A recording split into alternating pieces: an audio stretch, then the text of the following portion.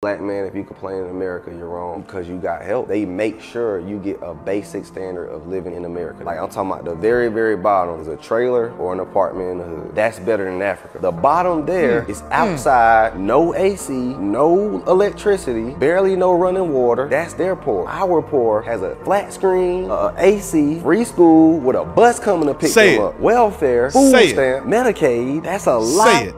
Benefits, and we sit here and complain and say these ain't doing enough for us. America is stupid, believe it or not. We go back to Africa, if we go poor, we're poor as now, do they have a middle class? Yes, but the difference is Africa has a very large poor class, very small middle class and wealth class, versus us, our biggest class is actually middle class. Where the lie at? You know they ain't gonna let that video go viral. You know they're not gonna let this video go viral. It's too many facts. They want you to be a victim.